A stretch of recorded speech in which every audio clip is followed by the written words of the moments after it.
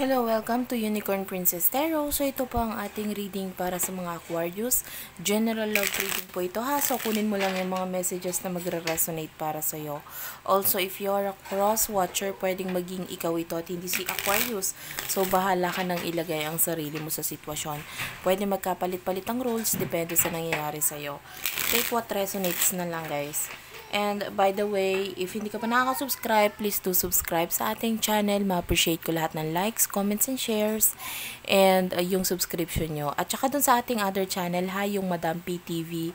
Kung gusto nyo ng funny, comedy style kind of reading dyan sa description box, Madam PTV. Check nyo na lang po. May reading din po tayo dyan para sa Aquarius. Sorry about the noise, guys, ha. Kung may mga maririnig kayong mga noise kasi, very busy pa yung time ngayon. So, maaaring may mga sounds tayo marinig na iba.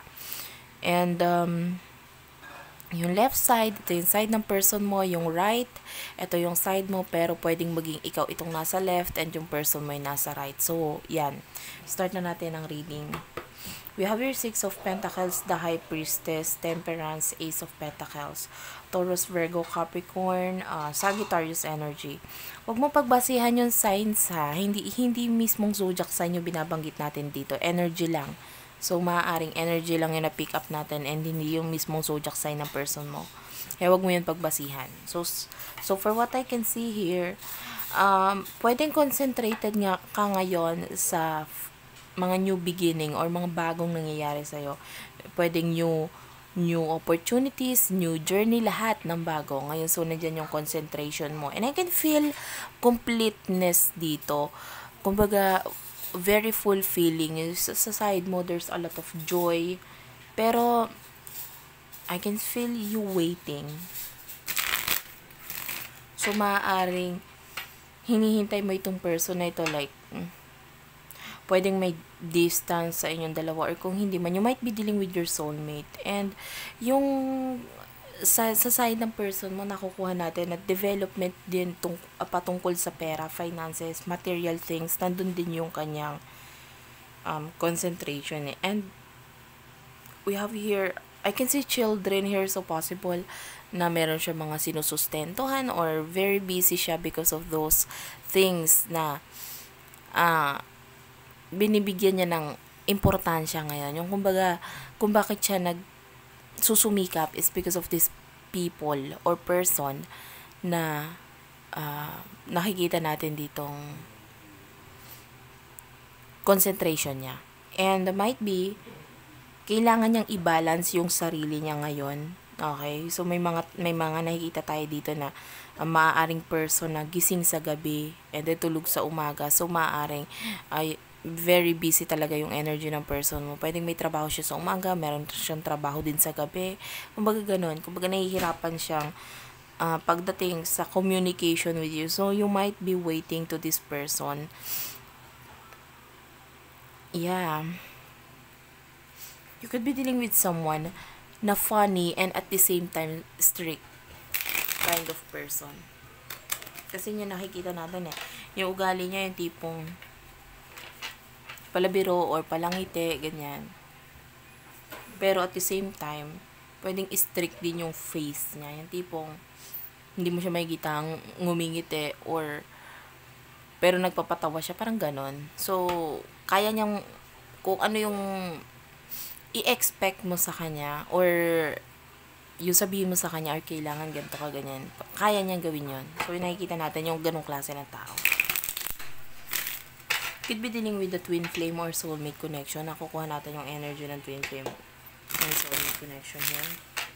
Walang ako ng cards pa.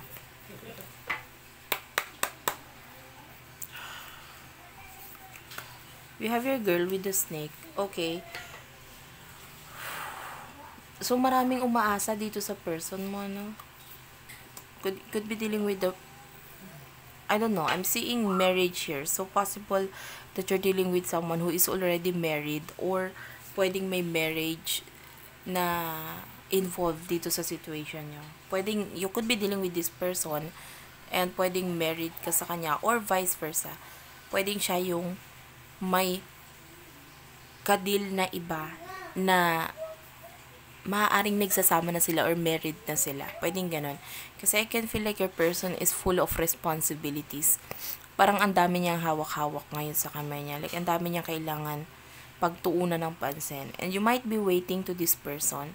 Kasi maaaring lumalabas siya sa panaginip mo. And maaaring hinihintay mo yung pagbabalik niya, yung pagbabago, yung union between the two of you. Kasi maaaring yung iba sa inyo bukas or open ka na sa situation, sa connection ninyong dalawa. So, maaaring nakikita mo na, oo nga, twin flame or soulmate ko talaga siya. So, may ganong energy. Yeah, you have this unconditional love towards your person. Unconditional love. And maaaring naghihintay ka na gusto mo bumalik itong pagmamahal or affection nitong taong to sa'yo. But your person currently is full of responsibilities. So, ang dami mong paulit-ulit na pag-iisip na nakikita dito sa taong to. Kaya nga nagkakaganyan ka ngayon is because paulit-ulit talaga na bumabalik at bumabalik sa isip mo yung taong to. Like, tinry mo naman na sabihin na natin hindi mag-wait or mag-let go, pero hindi talaga, dahil kahit umalis ka or kahit magpakalayo-layo ka, siya pa rin talaga ang nasa isip mo. Okay? And you have here the snake. So, may competition dito. Your person is pwedeng may other woman. So, pwedeng married. So, pwedeng may children involved. And, currently, nakikita ko naman siya na parang kahit papano, ganun din yung nararamdaman sa'yo. Pero ang problema, mas nakafocus kasi siya sa mga bagay sa paligid niya. Kumbaga, hindi niya para isipin muna ito sa ngayon, yung connection ninyong dalawa. Okay, so there's a lot of love. There's a lot of love. Insane chemistry is here. Passion. So, kung ano yung nararamdaman mo sa kanya, ganun din yung nararamdaman niya sa'yo.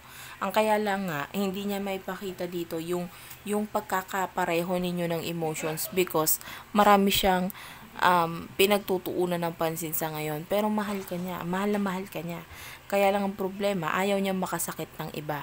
Dahil maaaring kung aalis siya sa situation, maraming maaapektuhan.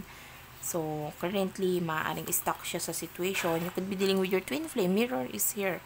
It's a twin flame energy for me.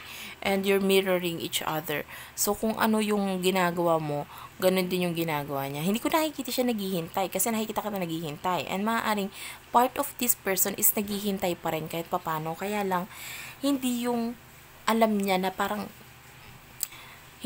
wala akong karapatan maghintay, parang ganun. Kasi nga, I'm full of responsibilities, I'm full of ganyan, yung parang kailangan ganito, ganyan. Alam niya yung dapat niyang gawin. So, mas nagfo-focus siya dun ngayon. Pero nakikita ko, part of this person is naghihintay din. Okay? Kaya lang medyo busy, ganun. And, yeah. We have your coffee cup. This could be your friend that we're talking about kasi may friendship energy dito. And maaring nagkaroon na kayo ng pagsasama, pagkikita noon na, sobrang saya and you feel like yung saya hanggang dun lang. Possible din naman this is talking about your new person na maaring you might have this new friend or friend na lagi mong kausap or ganyan, and ito yung nakakapagpaangat sa loob mo. And maaaring nagkakaroon ng development sa'yo because of this person. Kumbaga, kahit papano, yung lungkot nawawala dito sa taong to. And maaaring ito yung nagbi-build up sa'yo kasi nasaktan ka dito sa taong to. And parang this new person ay nandyan para tulungan ka because medyo nawawalan ka na rin ng pag-asa. Pero at the same time, naghihintay ka pa rin. So, we have here sunglasses. Okay, so this person is watching you focus. Kaya lang tinatry niya mag-focus sa iba. Yung tipong kahit paano mapapatingin siya doon sa social media mo, sa profile mo, and makikita ka niya. Pero tinatry niyang wag gawin yon. And we have here not enough. So, you feel like there's a lack of confidence dito sa energy mo. Like, ang dami mong kinakatakutan. For some of you, pwedeng nagsiselos ka pa rin hanggang ngayon doon sa new person niya. Pero, ang hirap eh. Yung iba sa inyo, parang you feel like left out of the cold. Parang ganyan. Yung parang iniwan ka mag-isa. Sobrang lamig. And, nandun yung energy na parang sana ako na lang. Ganyan. Yung energy na nakukuha natin dito. or kahit one time lang. And we have your cassette. Paulit-ulit ka ding iniisip nitong person mo eh. Nandun din yung pag-iisip niya, kaya lang at the same time, nasasaktan siya, pero ayaw niya mag-focus doon sa sakit na nararamdaman niya. Mas nasasaktan siya doon sa separation ninyong dalawa, or sa pagkakalayo, pwedeng distance, ganyan. And maaaring hindi siya nagiging totoo sa'yo, sa sarili niya, and sa mga tao sa paligid niya. And we have your engagement ring.